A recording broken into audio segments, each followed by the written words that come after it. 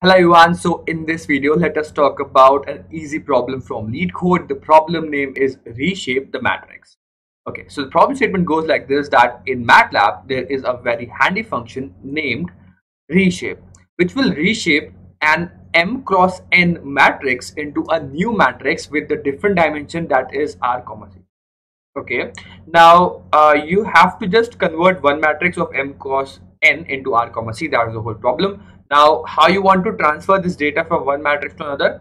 The reshape matrix should fill with all the elements of the original matrix in the same row wise traversal order as they were in the original matrix. So if we do a row wise traversal in, let's say, this matrix, it is 1 2 3 4. Okay, so you go in a row, complete that row, then go to the next row, complete that row, and so on. So 1 2 3 4.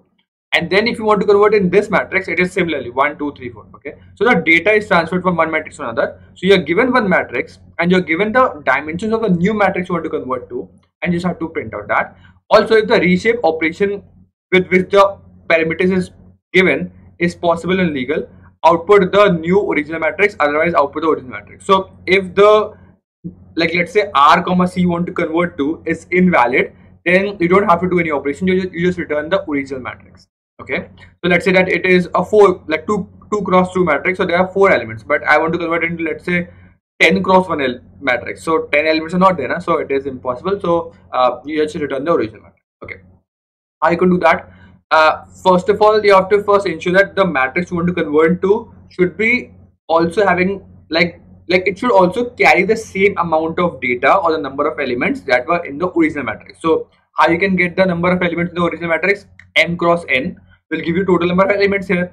So m cross n should be equal to r comma c, r into c, sorry. If they both are same, then they actually hold the same amount of data, then it is only possible for conversion.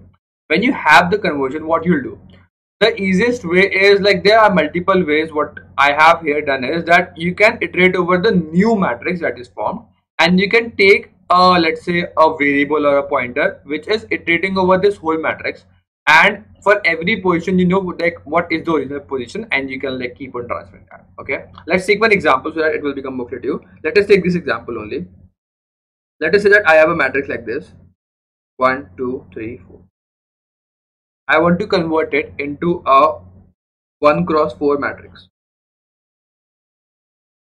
So what I'll do is, first I'll check that the dimension of this is 2 cross 2, so 2 into 2, whether it's equivalent to 1 cross 4, so 1 row 4 columns, so yeah, it is equal, so it is 4, it is 4. So I can easily convert that. How you can do that? Now you just do a simple traversal over this matrix. This is the new matrix. How you can do that? I comma j, you just go from I equal to 0 till n, like r, and j 0 from c. Okay, so you just do an iteration over this matrix, and then also keep a variable, let's say I or let's say k, over this matrix, just a variable. Okay, and what you'll do is, so k is pointed towards the first row, and like, so you have like two variables, let's say, or let's say like name this as column variable and this as row variable. Okay, so what you're trying to do is that you have identified this as a very first starting point, and you have named this as 0, this as 0 as well. Now what you'll do is that you will take this first element and put it here, so it will be 1. Now you'll go to the next element, and you're just like iterating over this array only. And now because you have gone to the next element, how you're iterating over this matrix, it will, like, because you have to transfer this, you have to also do a row wise traversal over this matrix. The column will increase by 1 by 1. So first the column will be 0, then it will become to 1. So when the column becomes 1 and the row is same, it will go to this point, and I am also iterating over this matrix, so this will be transferred here, it will become 2. Now column will increase by 1, so it will become 2. But because 2 column doesn't exist, because like the column is only up to 0 and 1. So when I go outer bound with the columns, I know that the column is finished, I have to increase my row. So after column has gone outer bound, I will increase my row by 1, and the column will again become 0. And then whatever the number is here, that is row 1, column 0, this number is transferred here.